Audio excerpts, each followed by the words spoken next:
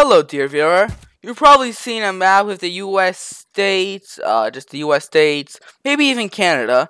But what about the whole world? Yep, that's right. This map has over 200 custom countries and flags. And it took and this map usually took me 3 days to finish. Um, this is all I'm going to say. But yeah, this is a map I made. So I thought it was gonna take me like a week or something, but you know what? Actually, it didn't take me long at all. So yeah. I won't be playing this map right now because I don't feel like playing it.